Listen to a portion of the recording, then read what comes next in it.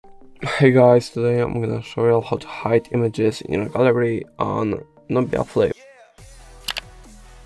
So let's hop into Google Photos. Now tap on the picture that you would like to hide.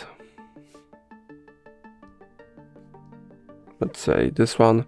Now tap on the three dots in the top right corner and then tap on Move to Locked Folder. Continue, move. Now go into search and now tap on the search bar and search up locked. Now tap on the locked folder. I don't have a screen lock on this device. If you have it, you'll just have to type in the screen lock's password or pattern. I have to set it up, so let's tap on go to settings, screen lock. I'm going to choose a pattern, next, confirm. Okay, now let me go back,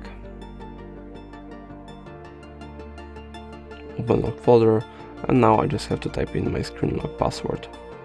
In my case, I have to draw it. And as you can see, here is the picture. I can also unhide it just by tapping on move and move again. And that's going to be all. If I helped you, please like and subscribe. And if you have any more questions, let us know in the comments.